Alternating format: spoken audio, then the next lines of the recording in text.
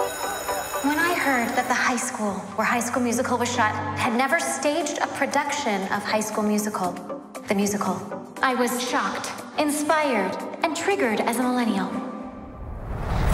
Auditions are after school. I've seen the original movie 37 times, and the first 15 minutes of both sequels. It would be insane to think I might actually have a shot at playing Gabriella. I know we're not a couple anymore. It was my idea to take a pause. I didn't want to take a pause. I can't believe it. She's dating EJ Haswell. This is a nightmare. Okay, theater people. I want to audition for Gabriella. Ryan, right? I think he'd rather play Sharpay. That is so fresh. I'm bummed that we don't have any competition here. She has to see me in a whole new light. I'm auditioning for this thing tomorrow, and nothing is gonna stop me. The cast list is posted. We have our Gabriella and our Troy. Buckle up, Wildcats. It's about to get real.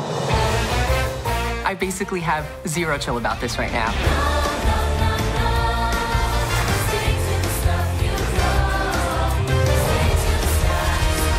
What are you doing here?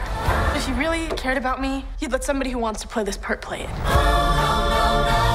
You all walked in here as strangers. Stick to the stuff you know. But after today, you're a family. It's better by far to keep things as they are. I believe in us.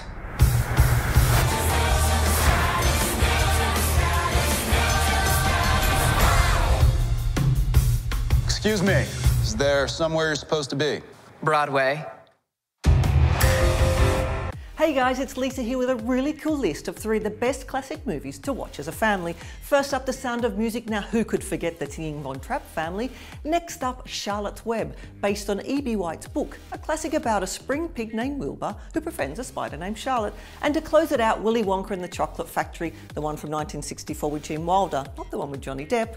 What's your favourite classic family movie? Let me know below. And remember to click down here to subscribe.